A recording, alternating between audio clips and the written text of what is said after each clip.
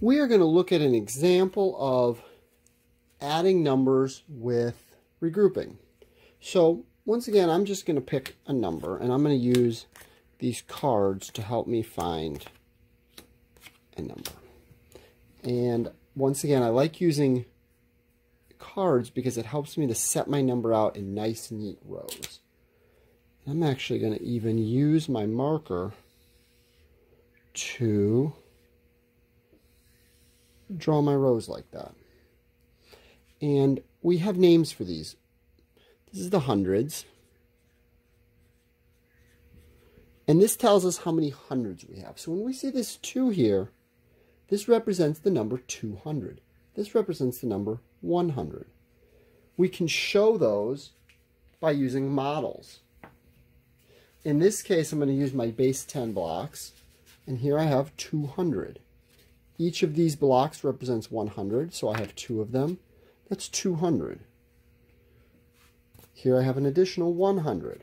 We'll put that here. This middle column represents the tens. So each of these 7 represent 7 groups of 10, which is the same as 70. I have right here 7 10 blocks. 70 there. And here's an additional 70. So I'll stick those, I guess I'll just stick them right there. This last column represents the ones. This is probably the easiest because these ones are just individuals. So that 5 represents 5 ones. And this 3 represents 3 more ones.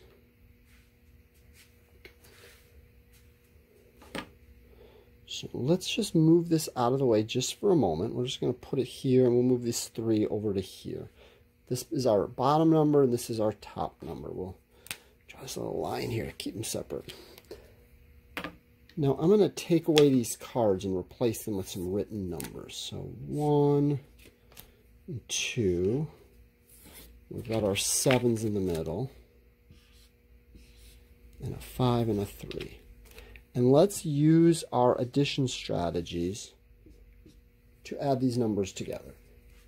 This number here is 275. 200, there's 200s. 70, there's 7 10s, which makes 70, and 5 ones. 275. This number here is 173. We have 100, 7 10s, which is 70, and 3 ones, which is 3. 173. And I think it's important to remember that these numbers, each part of these numbers has a different meaning. And I think one of the reasons students get confused when they're adding numbers is because they lose sight of that. And they just are thinking about the numbers and not what each of these digits represents. So let's start here with the ones digits, a 5 and a 3. And I always tell kids, pretty please, with bacon bits on top, start with the ones place. It will make your life easier. And that's what we're going to do here. 5 plus 3, what does that equal? Well, we can use a whole bunch of different strategies to figure out what 5 plus 3 equals. Count on our fingers, we can count on our blocks, we can use a calculator, we can draw a picture, maybe we just have it memorized. I'm going to use my blocks. So, 5 plus 3 more, put them all together. What does that equal? 1, 2, 3, 4, 5, 6, 7, 8. 5 plus 3 equals 8. So I'm going to write that 8 down here. 5 plus 3 equals 8. All right, well, let's go on to the tens place. 7 plus 7. Ooh, that's a doubles fact. Most people have a pretty easy time remembering that one. But just in case we forget, here's 7 and here's 7. We can count them. 2, 4, 6, 8, 10, 12, 14. 7 plus 7 equals 14. So we can put a 14 here in the tens place, but we can't do that. That's not going to work out. Why not? Because each of these places can only contain 1 digit. We can't put 2 digits in here. let's talk about what does this 14 mean? Because it certainly doesn't mean 14. We said that this is really 70 plus 70. So 70 plus 70 is certainly not 14. 70 plus 70 was what? 10, 20, 30, 40, 50, 60, 70, 80, 90, 100, 110, 120, 130, 140. 70 plus 70 is the same as 140. Well, when we think about it that way, we see that this is 40 and this is 100. We can take this 100 and trade it in for one of these.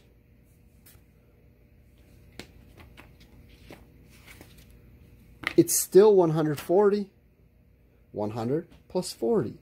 But now we can very easily move this 100 over into the hundreds column. And instead of putting our 1 here, we'll put it up here. 70 plus 70 equals 140. 7 plus 7, we have the 4 here and the 1 here. Well, now we go to the hundreds column. We have 1 plus 2 plus 1. 1 plus 2 plus 1. And that equals 4. So we can see that.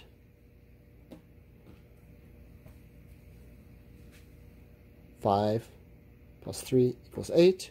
7 plus 7 equals 14. Put the 4 here, the 1 here. And 1 plus 2 plus 1 equals 4.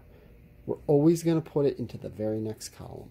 And by remembering exactly what each of these digits mean, I think it can help us to be more successful there.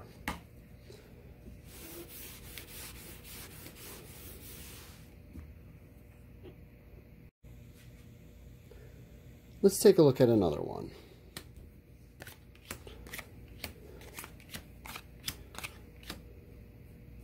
Once again, we have two numbers. And once again, I want to take a little bit of time to really think about what do these numbers mean. We have 6 cards here. And these 6 digits are all the same size. And they all more or less look the same.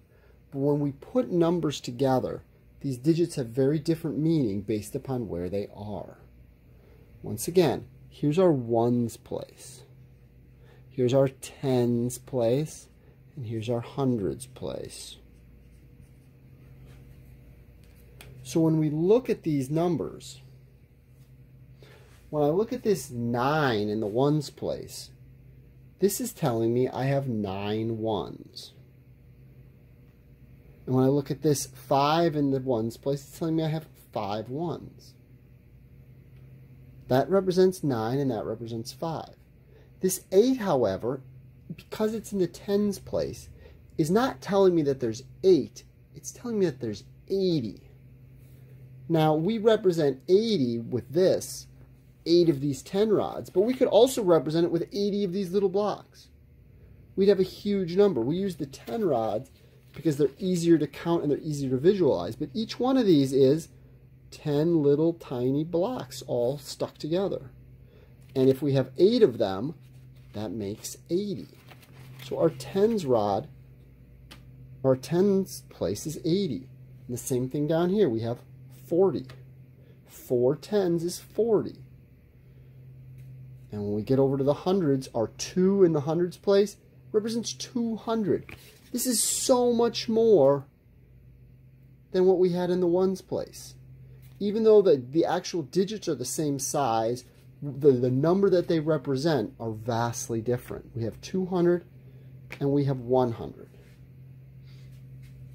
Now, I'm going to move these out of the way for just a moment because I want to rewrite these numbers and I want to think about how we're going to add these numbers together. But I recommend using these blocks to help you as you are learning how to do this. Our first number was 289. 289. And we are adding to that 145. 145. And this is addition. I've got my blue lines here. to help keep my numbers organized. If you don't have a dry erase board or you're not going to draw your blue lines, I highly recommend using notebook paper. It already has the blue lines printed on there for you. You just have to turn it sideways and you're going to have those nice columns to write your equations in. We're going to add these up. Realistically, we could start anywhere we wanted, but you start in the ones place, you will make your life easier. Some teachers are going to tell you you have to start in the ones place. You don't have to, but it will be easier for you if you do. So I'm going to ask you, pretty please, start in the ones place. 9 plus 5. Maybe you know that one, maybe you don't. In any case, I'm going to use blocks to count it. I've got the blocks, I'm going to use them. I've got 9 and I've got 5. Let's just double check. 1, 2, 3, 4, 5, 6, 7, 8, 9. 1, 2, 3, 4, 5. So 9 and 5 together, how much is that? Well, 9, 10, 11, 12, 13, 14. 14 cannot go in the ones place, because 14 is really 10 and 4. See what I did right there? I took one of the 5s, moved it over there into the 9. That's 10 now. We have 10 and 4. I guess it would be even more appropriate to do it this way. 10 and 4. We can take this 10, take it away, and replace it with a tens rod. We still have 14. That's still 9 plus 5. It's still 14. I've just traded this out. There's my 4. I'm going to put my 4 right here. But my 10 should go into the tens column. I have this 10 plus these 8 plus these 4. I now have 3 groups of tens. I have my 8, I have my 4, and I have my 1. I'm going to put the 1 right up here. You could squeeze it in wherever, but that's just a convenient spot to write it. And now I need to add these numbers up. 1 plus 4 plus 8. So, I know that 1 plus 4 is 5. That's easy. What's 5 plus 8? That's a little trickier one. You know what? Let's just count. We have the blocks. Let's use them. 1, 2, 3, 4, 5, 6, 7, 8, 9, 10, 11, 12, 13. And you notice I divided those into 2 groups. I have 10 plus 3 more, which is 13. Except that these are tens. So when I regroup this, it's not really 10 and 3, it's 130. 1 plus 8 plus 4 is 13. But this is really 10 plus 80 plus 40, which gives me 130. So I can take this 100 and I can replace it with one of those. 130. Well, that makes it really easy for me to see where to write these digits. My 3 will go here for my 30. But this 100 can go over here into the hundreds column. And now I have 100 plus 200 plus 1. 1 plus 2 plus 1.